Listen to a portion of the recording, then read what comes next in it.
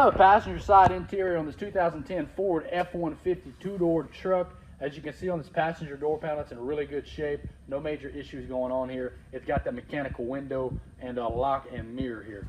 Here's your dash. It's a nice two-tone dark brown and tan dash. You see there's no major damage. The dash isn't cracked or broken up. It's not having any issues that I can see.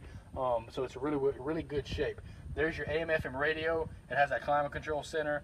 There's your 12-volt outlet plug. I'm gonna hop back for a second and show you this passenger front seat here. It's got that nice tan vinyl. As you can see, there's no major rips or tears whatsoever. It's in really good shape. Looks like it's hardly ever even been used. Going down to the floorboard, your floorboard, as you can see, is rubber. It's really easy to clean. It's really easy to maintain. And as you can see, somebody has been doing just that. There's no major rips or tears. There's no major signs of wear. There's your center console. It will flip up out the way. I want to show you the back here and let you see there's no rips or tears on it whatsoever. I'm gonna go ahead and flip it up, show you the underneath. You see this flip up to sit another person, and there's no major rips or tears there whatsoever.